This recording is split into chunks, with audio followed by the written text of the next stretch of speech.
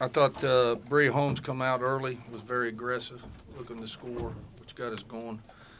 I thought defensively first half, I was asked by our radio people after the game, we come out like, no, we played probably the best defense that we have in the first half for a long time.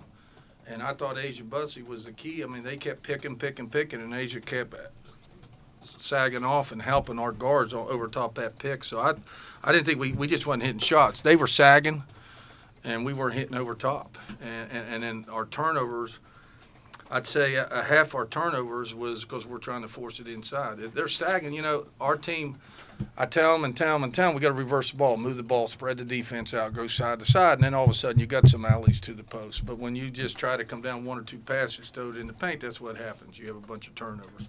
So those things we got to get corrected. But overall, I was pleased. We didn't shoot well, but I thought effort-wise, defensive-wise, for the most part, we did a pretty good job. Any questions?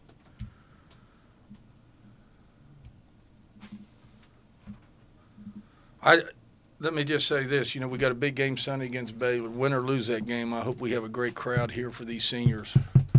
What is it, on Tuesday?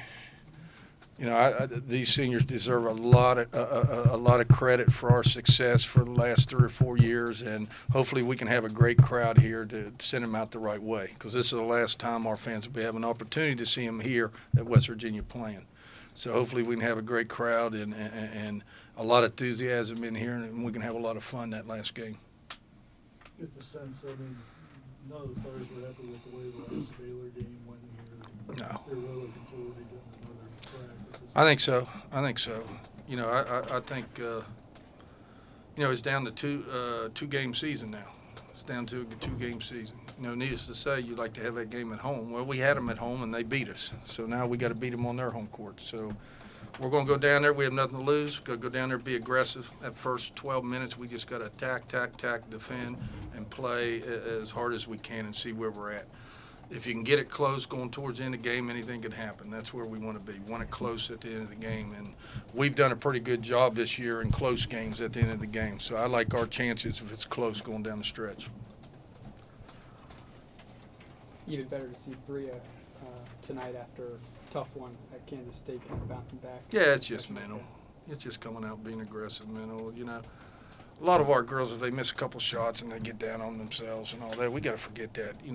I thought Bria come out instead of, especially early, started attacking the rim and got to the foul line. And I thought that one play, there was two girls going after the ball, and here comes Bria from the side and just outran them all. And the time those two girls looked up, she already had a layup. So I thought, she showed a great athletic ability there. So, but I thought the key on defense, our girls did a good job for the most part going over top. They set a ton of picks, and then Asia Bussey's right back there helping. So Asia was a key, I thought, defensively for us. Speaking of Asia, you say this though you never want to see the player kind of suffer the type of injury that she did last season, but now when you look at the makeup of this team and the juniors becoming seniors and Bria maturing as a sophomore, a blessing in disguise almost with having Asia this season. Well, yeah, I'd like to have Asia 10 more seasons. If I could, maybe our last game of the year sometime, we'll act like she's hurt again and try to get another year. But, Asia Bussey's a special player, a special person. And, everybody felt so bad for her last year because it was her senior year. And for her to have a year and to be so productive this year, it's great for her that we're having a good year for her. That's worth coming back for, put it that way. And is she different as a player versus what she was 2 years ago? You're talking so much about her defense. No. And the unselfishness that you mentioned. No, I've said since the freshman year she's one of the best defensive players. Now, it's not as far as blocking shots and lift and that. It's laterally and talking, communicating, and being in position and box outs and that. I've said since her freshman year she's one of the best I've ever seen, and she continues to do that. Did last season change her, though, at all, and especially as this year has progressed, though? I don't know. Did it change her? Yeah. When she came back, was she exactly the same? Well, she's motivated. Yeah, I mean, Asia loves to play, and Asia loves to win. And again, she's been our captain, I think, for 3 years, and that's for a reason because she's such a leader. So No, I tell you what, I like to have 10 players like Asia Bussey because it's just not only on the floor but off the floor. She's so mature and such a leader. It's a pleasure to have her. On the offensive end, she commanded a lot of attention. That opened up a lot of stuff for Avery. Well, and that's what happens. And then our guards, you know, they're so unselfish. They try to. That's why you have a bunch of turnovers. They try to force it in there to her.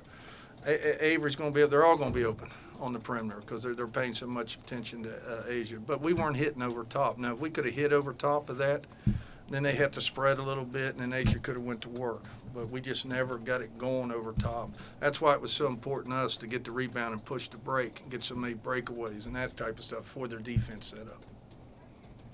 You didn't get a lot of those fast break opportunities in the first half. It seems like you wore them down, got a lot more chances in the second half. Yeah, and they started shooting a lot more jumpers and long rebounds, and we get it, and we had some run-outs. But, you know, and that's what we had to do because we weren't really executing very well in the half court tonight because we weren't hitting shots, and then we had turnovers and that type of stuff. So, you know, I hate to keep bringing up the radio. Jesus, they act like we lost, but.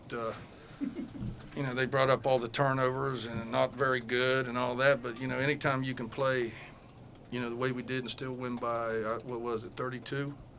I mean, that's pretty good. This team just lost by 1 point at against Oklahoma State and should have won. Oklahoma State scored with 1.1 second to beat them. So, you know, I just thought defensively we did a good job. Offensively, we weren't clicking tonight. We just wasn't clicking.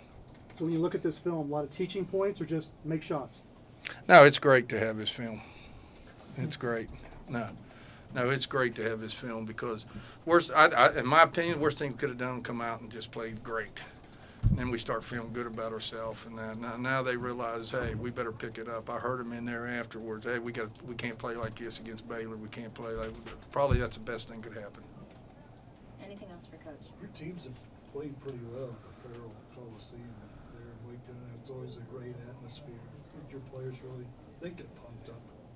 Yeah. For that, don't they? You know, honestly, I think that if you saw our game here, and I've watched some other tape on them, they try to knock you out that first 8 minutes. And whoever was here, remember they went up 15 on us, and then they ended up beating us by 15. I think the key there is, man, we got to come out just in attack mode, defensively, offensively, and stay with them that first 8, 12 minutes. And then get them thinking about it. And like I said, the longer we can stay with them, we get down under that 4 minutes, anything can happen.